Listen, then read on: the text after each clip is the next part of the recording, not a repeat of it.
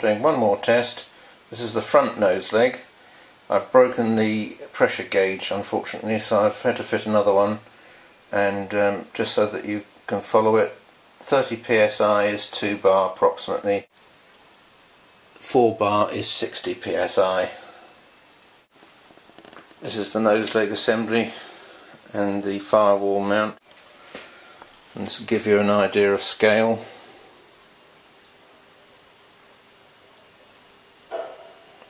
So it's just over 30 millimeters long, or a foot or so. Right, let's just operate it now.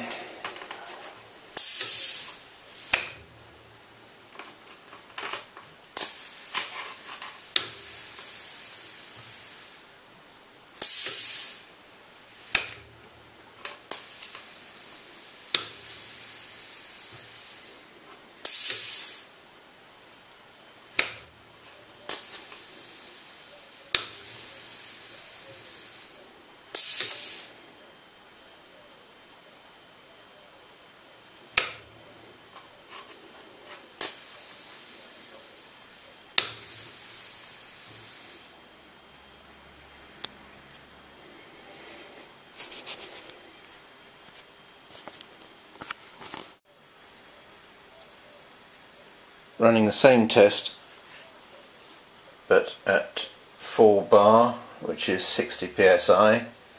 This will give me plenty of retract cycles, even 3 cylinders.